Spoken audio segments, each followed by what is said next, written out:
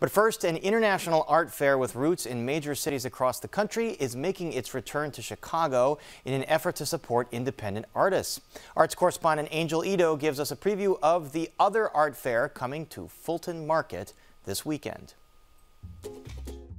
The other art fair is other because we showcase artists rather than galleries. 110 artists to be exact.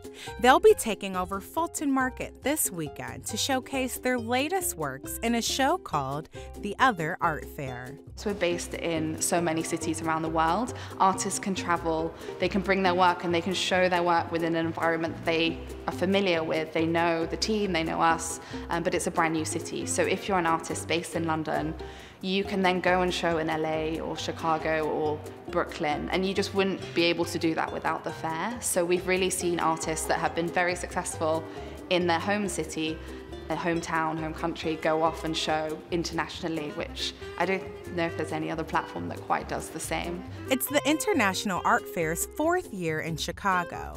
And while 50% of featured artists are not Chicago-based, community partner Sierra McKissick of AM/FM says their approach is still inclusive of all artists of all levels and mediums. It doesn't have the same elitism of other types of fairs, or you don't need to feel validated to be here. It's a place for everyone, essentially, and I really love that. They've got the New Futures program too, which they offer free booth space and mentorship to emerging artists. That's why the art manager says they're eager to showcase several emerging artists they represent through AM/FM. Caroline Liu actually moved to New Mexico, but she still has a presence in Chicago, so she's showing a piece here in our booth. We actually have a piece featured by Diana, who is one of the New Futures artists from last year that I met in that experience, so she's showing in our booth this year. Moises Salazar is a really amazing artist who has like the glitter and fur work. And then we also have Marcelo Eli and Roland Santana, who I work with a lot too, and they're breakout artists in this city as well. Among these breakout creatives also glows neon artist Morgan Sims.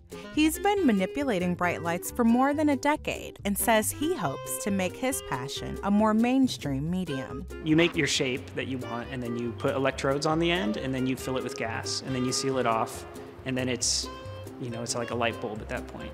In art context, you can get close to it and kind of see neon in a way you're not used to seeing it. But also I like situations like this where you can install neon and have a lot of people see it.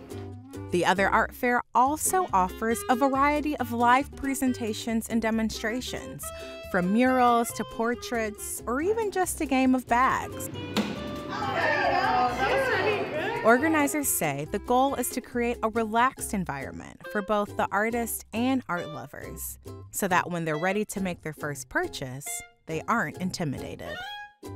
But if you aren't ready to buy just yet, organizers say there are plenty of other ways to support local artists. The most important thing that you can do for an artist is to buy their work first and foremost. And if you can't buy their work, then spread the word out. Like if you see something in the booth that you like, but you can't necessarily afford it, then follow them on social media and spread the word about their work. Go to their shows and show up in person. I think they really feel that. For Chicago Tonight, I'm Angel Idowu.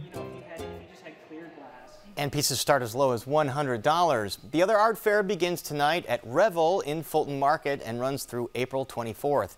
You can find more details on our website.